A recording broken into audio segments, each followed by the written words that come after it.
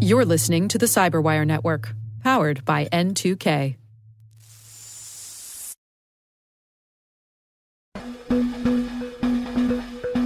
Hi there.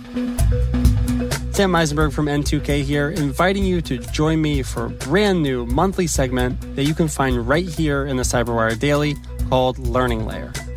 Cybersecurity is a constantly changing field, and you need to evolve with it. That means you'll need to acquire new skills and new knowledge. Join me as we learn how to learn in the cybersecurity space. On Learning Layer, we'll be chatting about everything from how to improve technical skills to certification exam prep to brain science. Happy learning. I'll see you in the layer.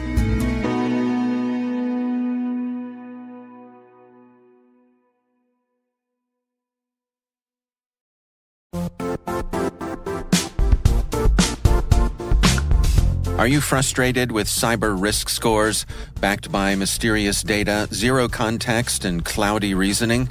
Typical cyber ratings are ineffective, and the true risk story is begging to be told. It's time to cut the BS. Black Kite believes in seeing the full picture with more than a score, one where companies have complete clarity in their third-party cyber risk using reliable, quantitative data. Make better decisions. Reduce your uncertainty. Trust Black Kite.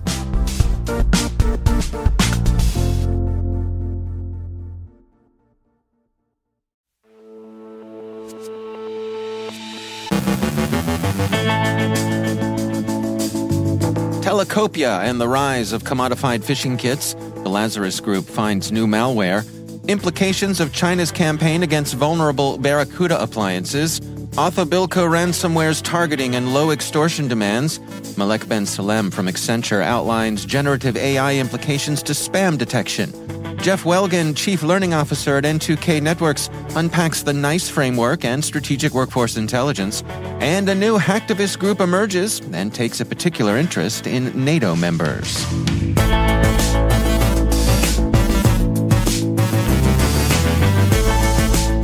I'm Dave Bittner with your CyberWire Intel briefing for Friday, August 25th, 2023.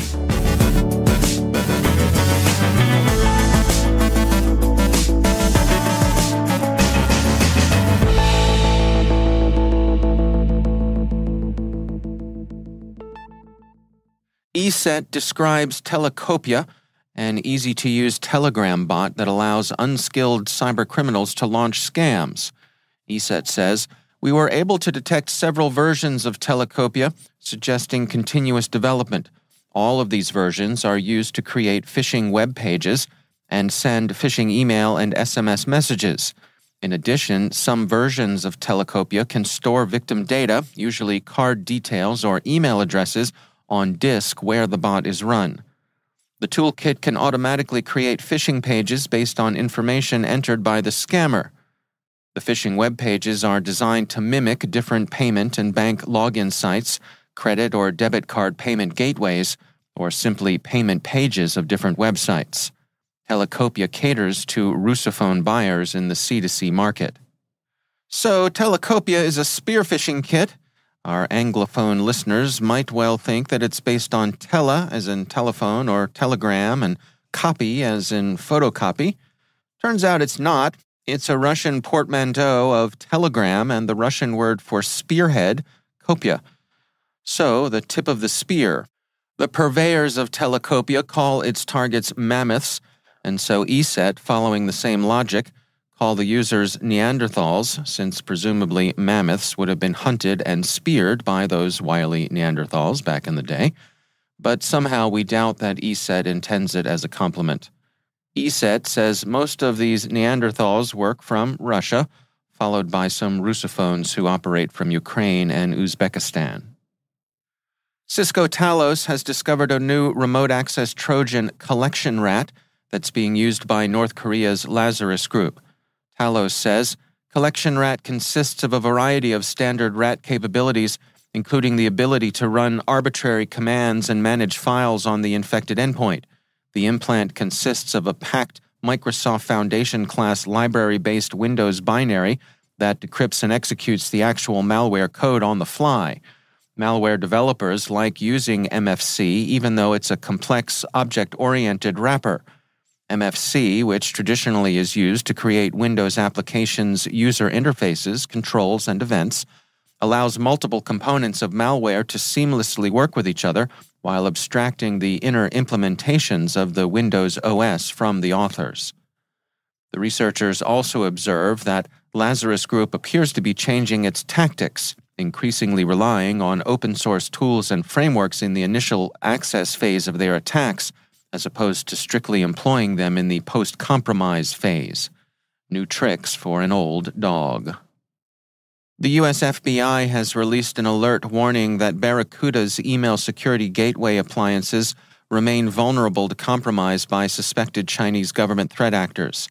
The FBI states, the cyber actors utilize this vulnerability to insert malicious payloads onto the ESG appliance with a variety of capabilities that enabled persistent access, email scanning, credential harvesting, and data exfiltration. The FBI strongly advises all affected ESG appliances be isolated and replaced immediately, and all networks scanned for connections to the provided list of indicators of compromise immediately. NetEnrich is tracking a new variant of malware belonging to the Abhubllka ransomware family, active since August 1, 2023. The ransomware targets individuals and small businesses and tells victims to visit a Tor-based portal to open a ticket for negotiations. The attackers demand between $800 and $1,600 for the decryption key. The researchers note, the ransomware operator appears unwilling to negotiate, holding firm on the initial demand for decryption keys. The operator would not provide a decrypted sample screenshot to the victim directly, but instead provided one on an image hosting service. This confirms there is a working decryptor present within the group. They seem to have flown under the radar by hitting smaller businesses and making relatively low ransom demands. And finally, there seems to be a new hacktivist crew operating in cyberspace. Hello, Kitty Sec. CyberScoop reports being in touch with a hacktivist group that's calling itself Kitten Sec.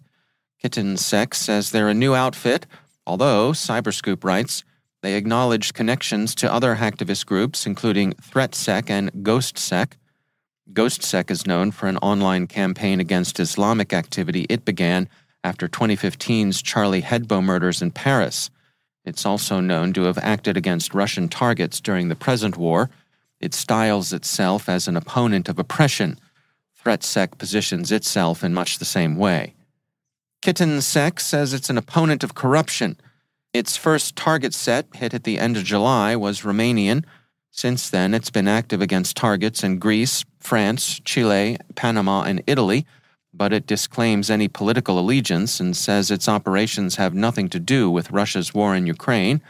The operation against Romania, the group told CyberScoop, is retaliation against the countries of NATO for their attacks on human rights.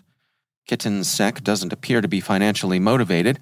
Many hacktivist groups are fronts for state intelligence services, and KittenSec's particular animus against NATO suggests the possibility of a Russian connection, although that remains a matter of circumstantial speculation. In any case, keep an eye out for KittySec, especially if you're in a NATO country.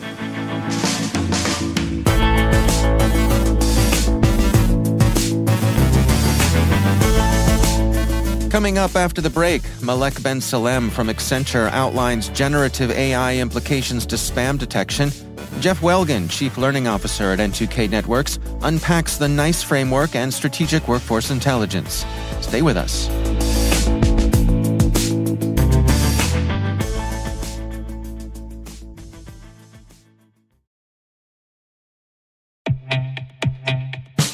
Tired of cybersecurity mega conferences? MWise is different.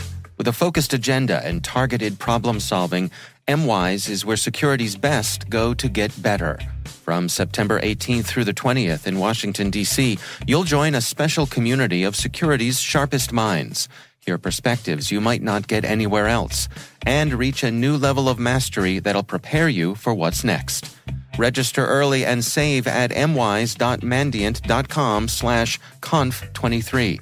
That's mwise.mandiant.com/CONF23.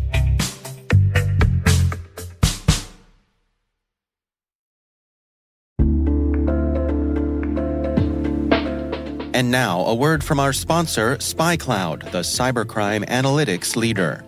SpyCloud disrupts cybercrime by telling you what criminals know about your business and your customers, so you can take action to prevent ransomware, session hijacking, account takeover, and online fraud.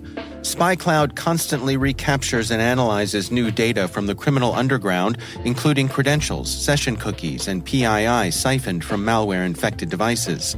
With knowledge of the specific exposed data criminals have in hand from InfoStealer malware on managed and unmanaged devices, security teams can respond with a more efficient and effective process called post-infection remediation that fits seamlessly into existing incident response frameworks. Get SpyCloud's post-infection remediation guide outlining the 7 steps for preventing a malware infection from becoming a full-blown ransomware incident. Visit spycloud.com/cyberwire. That's spycloud.com/cyberwire.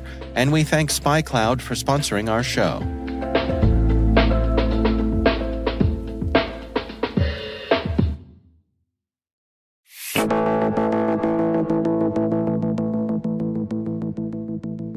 And it is my pleasure to welcome to the show one of my N2K colleagues, our Chief Learning Officer, Jeff Welgan. Jeff, welcome. Hey, Dave, thanks for having me on the show. You know, one of the things that I was really excited about when the CyberWire merged with CyberVista and we became N2K Networks was having access to all of the learning facilities and expertise that you all have on the CyberVista side of things. And today we're going to take advantage of that. I want to talk to you today about the NICE framework and how folks can implement that and really expand on it as well. Can we start off with some high-level stuff here for folks who might not be familiar with it? Can you describe NICE for us? Yeah, absolutely. So NICE actually is an acronym that stands for the National Initiative for Cybersecurity Education. It sits within the Department of Commerce under NIST. So they have created a while back, it was sometime around 2010, earlier workings were around 2008, a cybersecurity workforce framework to address these issues that we see day to day in this industry related to what the heck are the job roles, what's expected out of job roles, and how do we actually create a framework around that for employers? Well, let's dig into that. I mean, how do people, both on the government side and in the private sector, typically come at implementing this NICE framework? Yeah, so I think one of the big challenges that NICE was addressing when they put out the framework was that they needed a common lexicon for the industry. As I'm sure you are well aware, Dave, that it's when you go out into the market, you can call a SOC analyst. There's a number of different job titles for that. So they wanted to normalize just work role titles, particularly for the government side, just so they can kind of organize the workforce in a way that made sense with different, job identification codes, et cetera. So that's really where it started. And then I think as such, they really needed to identify, well, what are the expectations for those work roles? Like what knowledge, skills, abilities, tasks are required for those. So if you ever hear the term KSATs, that's kind of where that term came out of those knowledge, skills, abilities, and tasks. That's since evolved to like TKS statements, tasks, knowledge, and skills. So they're constantly playing around with it and tweaking it and making improvements to it. And so for folks who are using it as an organizing framework here, I mean, how do they typically come at that? How do they measure success? Yeah, I think it really comes down to, I think a lot of commercial entities that are leveraging it use that for job classifications, just trying to organize the workforce. So it becomes part of a human capital strategy related to how do we title these particular job roles and what are the expectations for those people in those roles when we're trying to do talent acquisition. There are challenges to that. Leveraging the NICE framework for one can be challenging because people who kind of are familiar with it, as you examine some of the work roles that they've identified in there, they don't always match up one-to-one to what commercial entities would actually call a work role. For example, I mentioned SOC analyst. I say SOC analyst, everybody knows what a SOC analyst is. If you put that out as a job rec on an Indeed or whatever your talent acquisition recruitment tool is, people who in those fields kind of are drawn to that. NICE actually defines that work role as a cyber defense analyst. Okay, you can kind of make the connection, but it's not necessarily something that's as common in the commercial industry to see cyber defense analysts versus a SOC analyst. So I think that's one of the drawbacks of the framework, although it is also one of those things they're trying to solve for because of that problem of job titling and the variations of job titles that exist for certain professions. What about it expanding beyond the NICE framework? Are folks using it as a foundational element and then going beyond that, fine-tuning it to their own organizations? You see a range, right? The earliest adoption of it, the folks are just kind of dabbling with it. A lot of times they're just doing a one-for-one matchup. Okay, these job titles kind of line up to this work role per NICE, and it's a straight line. Organizations that are a little bit more familiar with it may actually go a little bit further and start looking at some of the KSAs or TKS statements, or actually looking at the competencies that are defined within NICE to kind of align those two work roles. At N2K, we kind of go above and beyond all of that to kind of say, you know what, job roles are pretty unique at companies. A software engineer at JP Morgan Chase may be a little bit different than the regional bank. Right. So the hats you wear at those organizations can vary significantly from company to company. So what we want to do is not necessarily lean in on just the work roles and the predefined list of KSAs or TKS statements. We want to work with customers and say, okay, well, what does your software engineer look like there? What do you expect for that particular work role? And above and beyond NICE, we want to actually define like proficiency levels of those work roles, because NICE does not say, you need to understand encryption, subject matter expertise mastery, or beginner level mastery. They do not do that work. So at N2K, we kind of do that with our customers. We want to say, okay, sure, encryption is important, but how important is it to the work role? And we will quantify that for our customers. So it's a matter of establishing where people are in their educational journey of expertise and then figuring out where they need to go as well. That's right. There's also one other thing that we've done at N2K to kind of account for some of these, what I would call nuances or gaps within the framework to help it translate a little bit better for the commercial world.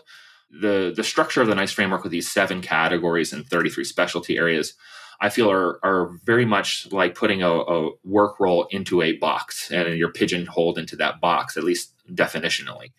What we've done is we've created another layer, a taxonomy on top of NICE that we've mapped to. So we've created these, what we call functional tags, 14 functional tags or groups that are a little bit more common in line with what you would see from a team structure within cybersecurity at any organization. So we've created things like analysis and analytics, or cyber defensive operations, or GRC, or leadership and IT, IT and cyber leadership. That way, it kind of translates a little bit better to the org chart of like, okay, I know I have identity access management analysts here. They fit within that functional team, right? So they fit in that functional group. And on our back end, we've kind of done the mapping back to NICE to kind of say, hey, this is how it maps back to the NICE framework. Here are the KSAs or competencies or the specialty areas that associate with those functional groups we've identified. All right. Well, Jeff Welgan is the Chief Learning Officer here at N2K Networks, my colleague. Jeff, thanks for joining us. It's a pleasure to be here. Thanks for having me, Dave.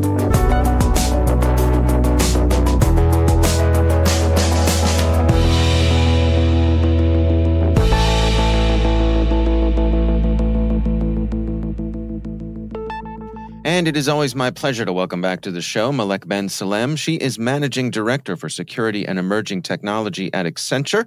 Malek, great to have you back. Those of us who have been in the online world for a long time remember when spam was a terrible, terrible problem. And it seems to me like in the past few years, spam I would consider to be mostly a solved problem. Like very little spam makes it through to my email box. But I know something you and your colleagues have had an eye on is this notion that with generative AI, that could change the game when it comes to spam. Yes, absolutely. So I think, luckily we've seen that reduction in spam in our inboxes because our abilities to detect spam has significantly improved. But with Gen AI, I think the abilities of these scammers are improving because now they have this assistance of generative AI models to produce high quality spam, believable spam. And therefore, we need to improve our detection capabilities again in order to meet the improvements on the attack side. I've seen people saying, we're not going to see, those scams or emails that we get that look really like spam, like that have those spelling mistakes, right? I've seen people throwing out the argument that we're not going to see that anymore because the attackers have Gen AI assistance to them. But others said, no, we're going to continue to see that because that's done on purpose. Those spelling mistakes are done on purpose in order to screen the most likely victims to these scams, right? To the most gullible people, if you will. Those people will respond to those emails even though they see that there are spelling mistakes in them. I don't think that's gonna be valid anymore because that argument relies on how expensive it is for the scammers to be able to respond to, large numbers of people who fall for those scams, right? Once they respond to that first initial contact, the first email, the scammers do not have the resources to continue that conversation with the potential victim, right? Because it requires people to, interact with them. But now that they have AI tools, they can carry on that conversation using automated tools, right? They don't have to spend the resources themselves, the time, the attention, etc., to respond individually to these people.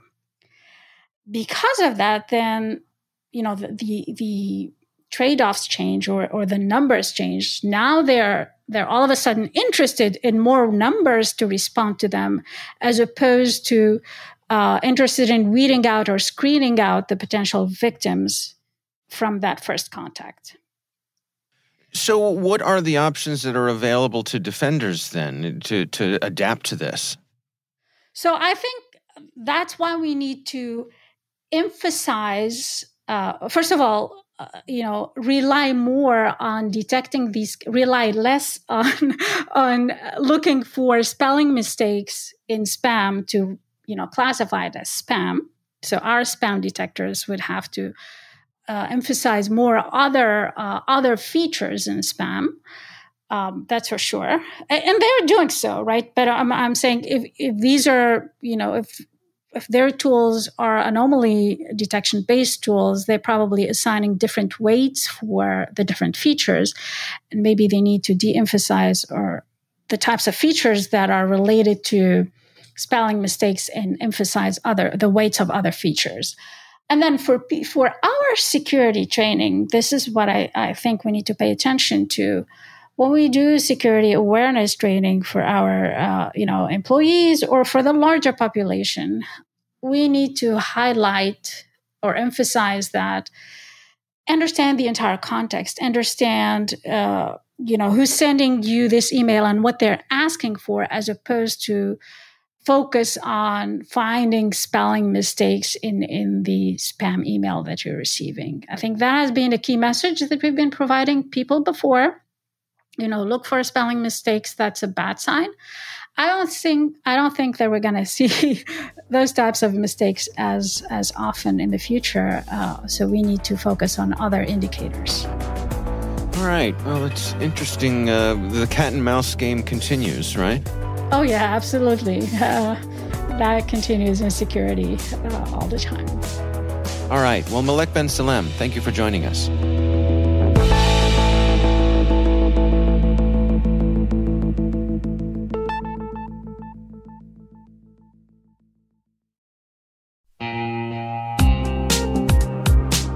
Meet Mimecast. They're in the business of taking companies at risk of cyber attack and putting them at ease. Picture this. It's Monday morning. You're cruising through hundreds of unread emails. Your impulse to promptly click, download, or respond could be a prompt to launch a cyber attack. An email address is a direct digital path to the mind, the machine, and the data of every person in your organization. It needs better security. I know what you're thinking. I'm all set. I have Microsoft 365 protection, Dave. It might not be enough. That's where Mimecast comes in. They've developed a system that fortifies your email security and reduces costs, risks, and complexities, enabling you and your business to work protected.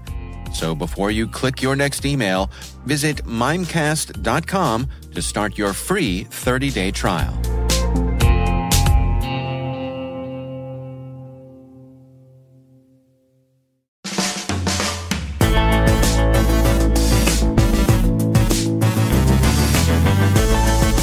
And that's the CyberWire. For links to all of today's stories, check out our daily briefing at thecyberwire.com. Be sure to check out this weekend's Research Saturday and my conversation with Tal Skverer from Asterisk Security.